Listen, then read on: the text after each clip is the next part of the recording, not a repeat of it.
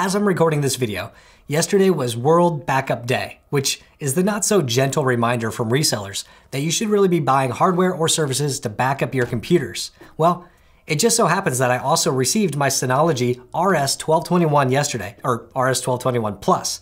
So let's take a look at this thing and get my drives moved over from my DS420 Plus. Hey, I'm Jerry, and a few weeks ago, I made a video about backing up your Macs using a Synology NAS. I went over the different options on how to do that with Synology, including using Time Machine or Synology's own solutions like Synology Drive. For that video, I was using a Synology DS420 Plus that Synology let me borrow for some testing, and I had planned to make a number of other videos using that. I ended up liking the Synology so much that it became my active storage, so I couldn't just do testing on it. Now that I have my brand new RS1221 Plus, I can move everything over and make a few more videos, so be sure to let me know down below if there's something you're interested in seeing about Synology. Now, if you're new to Synology or NAS, NAS stands for Network Attached Storage. You can think of it as a big external hard drive that connects to your network so that any device on your network, multiple computers or devices, can access them at the same time. These things are fancy boxes that come in different shapes and sizes that allow you to back up or store files and share files, photos, or anything else. They can also run all kinds of other things depending on the device, like virtual servers or media servers like Plex, without needing to keep a separate computer powered on all the time. You can get a NAS with a single hard drive all the way up to 12 or more drives, but let me just say that you should not get a single drive NAS.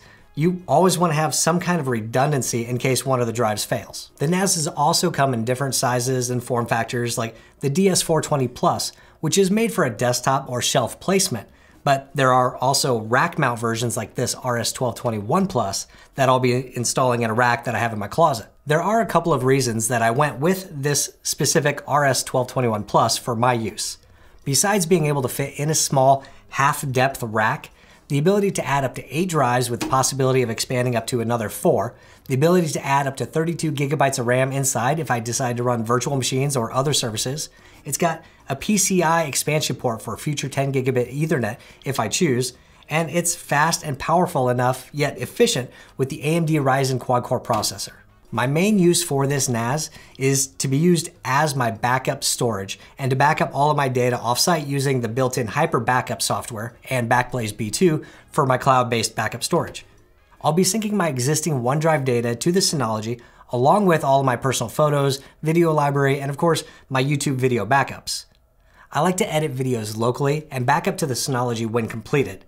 I'll also be using this for Time Machine backups for my family's computers and other devices, and as well as a simple Plex media server. Now, in case you're wondering, I don't plan on doing much Plex transcoding, which should be fine for this AMD CPU NAS, which does not itself contain any hardware decoding capabilities. But if a big Plex library is your thing, and you plan on building out a large library and streaming it from multiple devices at the same time, then there's going to be better options out there than this RS1221 Plus or something with the AMD processors. Something more like the DS420 Plus or the 920 Plus that has hardware decoding built in. In case you're wondering, there is no SSD cache option in this unit, which is not an issue for me and my use. Speed is not my goal, with my focus being more on the expansion for backups or just being out of the way.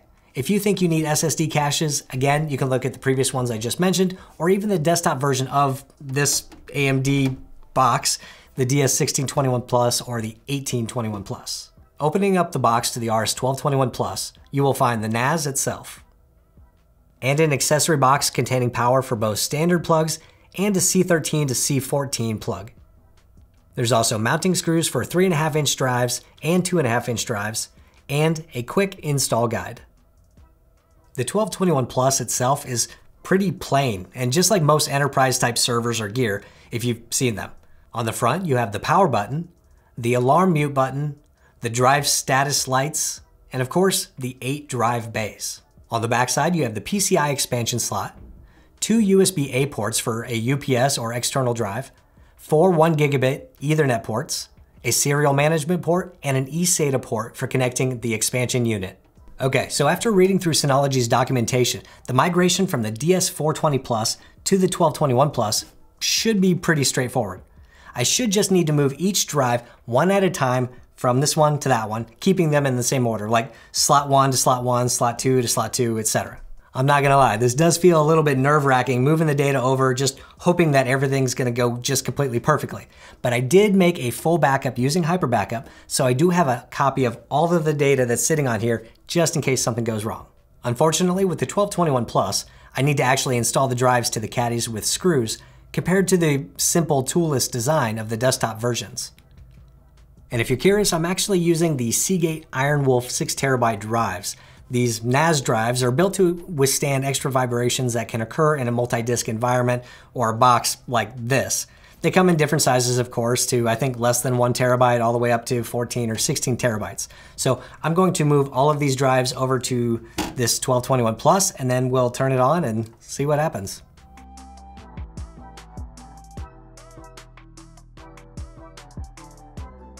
All right, so all of the drives are now moved over to the Synology NAS. I got my laptop ready to go. We're gonna turn this thing on, and it's probably gonna get a little bit noisy for a few minutes while I turn this on. We're gonna turn this on, it's gonna boot up, and then we'll connect to it with the computer, and then we'll be able to go ahead and see if we can migrate the existing data into the new Synology. So let's see how loud this guy's gonna be.